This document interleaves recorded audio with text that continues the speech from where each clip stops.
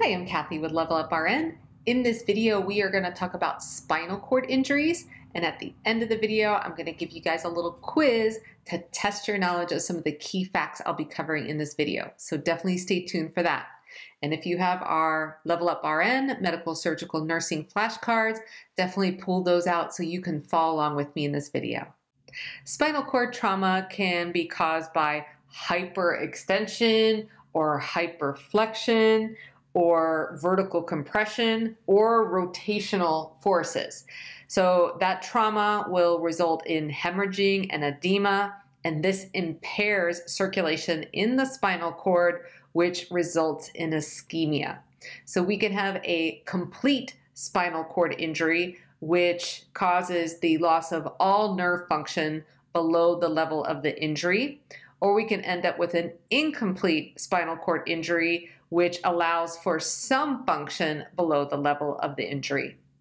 In terms of signs and symptoms of a spinal cord injury, this can include loss of motor function, loss of sensation, loss of reflexes, as well as loss of bowel or bladder function.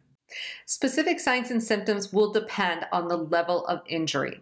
So if your patient has injury below the level of T1, then that will cause paraplegia, which is paralysis or paresis, which means weakness, of the lower extremities. If they have injury to the cervical region, that will cause quadriplegia, and that means they'll have paralysis or paresis of all four extremities. So quad means four, to help you remember that.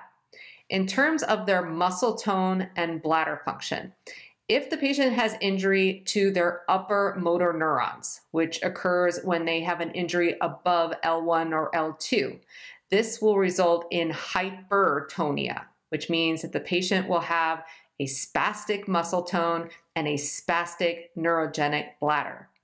If they have injury to the lower motor neurons, meaning they had injury below the level of L1 or L2, that will result in hypotonia. So this means they'll have a flaccid muscle tone and a flaccid neurogenic bladder. So we have a little cool chicken hint here on the card. So hyper means high or above. So if the injury occurs above L1 and L2, then they're going to end up with hypertonia. And then hypo means low or below. So if they end up with damage below the level of L1 or L2, then they will have hypotonia. Medications that can be used with a spinal cord injury include steroids to decrease inflammation, analgesics to address pain, and muscle relaxants for muscle spasms. Other procedures that can help include a laminectomy, a spinal fusion, as well as therapeutic hypothermia.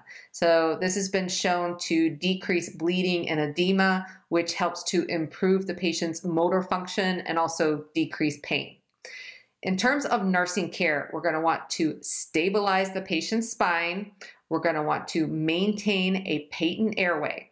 So a patient who's had injury at the level of C4 or above is at high risk for respiratory dysfunction. So that's definitely something important to keep in mind. We're also going to monitor for complications, which can include hemorrhage, neurogenic shock, as well as autonomic dysreflexia. So if your patient has injury to the cervical region, they may end up in a halo traction device. And if you look in your nursing textbook, you will likely see someone looking very unhappy in this device. And really, you can't blame them because it's pretty intense. So if your patient is in halo traction, you want to make sure you move your patient as a unit. You never want to apply pressure to these rods or like move the patient by pulling on those rods. Those rods are connected to their skull. So again, you're going to move the patient as a unit. You want to make sure there is a wrench or screwdriver attached to the vest, which is part of that halo device, so that you can remove the vest in the event of emergency, like if you need to do CPR on the patient. Let's now get into a little more detail about the complications of a spinal cord injury, starting with neurogenic shock. With neurogenic shock, we have autonomic nervous system dysregulation following a spinal cord injury. It typically occurs when the injury is above T6. So the pathophysiology behind this complication is that the spinal cord injury causes loss of sympathetic nervous system activity, so we have unopposed parasympathetic nervous system activity. And this causes instability in heart rate, blood pressure, and temperature regulation. So key symptoms of neurogenic shock include hypotension, bradycardia, as well as flushed and warm skin. So treatment will include the administration of IV fluids, vasopressors, as well as atropine to try to get that heart rate back up. The next complication I want to talk about is autonomic dysreflexia. This is where we have life-threatening hypertension following a spinal cord injury. And the pathophysiology behind this complication is that we have some kind of stimuli going on below the level of the spinal cord injury, such as a distended bladder, that is initiating a sympathetic response in the body. And this is causing vasoconstriction and an increase in blood pressure. And the parasympathetic nervous system is unable to compensate. So symptoms of autonomic dysreflexia include extreme hypertension, a severe headache, blurred vision, and diaphoresis. So in terms of nursing care, your number one priority is to sit the patient up. And you want to notify the provider, loosen any restrictive clothing, and address the underlying cause. So if it is a distended bladder, you may need to catheterize the patient. If the patient already has an indwelling catheter in place, then you should check the tubing for any kinks, which can cause urine to back up into the bladder and cause distension. Another example of a stimuli that can trigger autonomic dysreflexia is a fecal impaction. So if that is the case, you may need to manually disimpact your patient. So in addition to addressing the underlying cause, you want to administer antihypertensive agents as prescribed and closely monitor your patient's blood pressure. All right, time for a quiz. I have 3 questions for you. First question.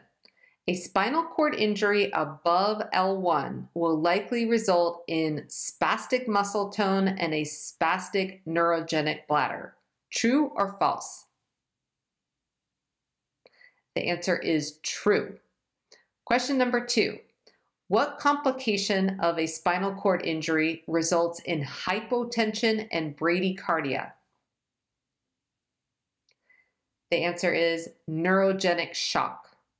Question number 3. If your patient exhibits extreme hypertension following a spinal cord injury, what is your priority action?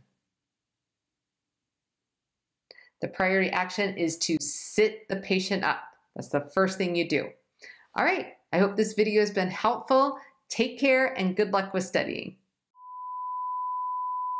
Because if there's kinks in the tubing, that can cause urine to black up to the bladder. I invite you to subscribe to our channel and share a link with your classmates and friends in nursing school. If you found value in this video, be sure to hit the like button and leave us a comment and let us know what you found particularly helpful.